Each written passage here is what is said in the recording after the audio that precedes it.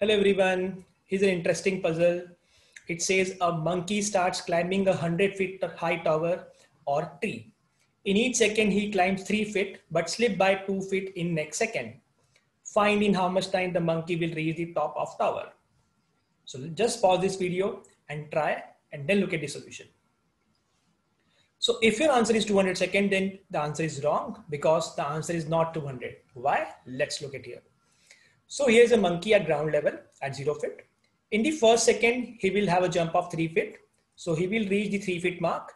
And in the next second, the monkey will fall by 2 feet. So in 2 seconds, the monkey will be at 1 feet mark effectively. So in 2 seconds, he travel only 1 feet.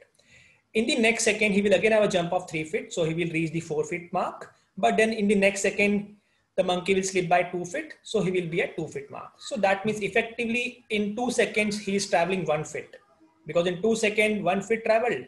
In the next 2 seconds, again 1 feet travel.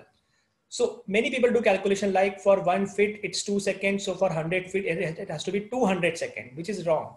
Why it is wrong? Because the jump of monkey is of 3 feet. If you spare the last 3 feet and look at the solution, look at the case, what will happen? So to travel after when he reached 97 mark, to travel next 3 feet, he will only have a jump.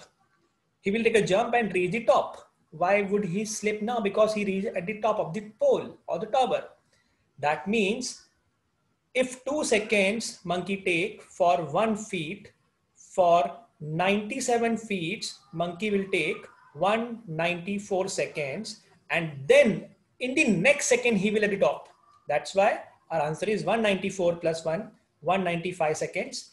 The monkey will take to reach the top of the pole. So this is the mistake people do. They do direct calculation and do mark answer as 200 seconds, which is wrong. So answer is 195 seconds. Thank you.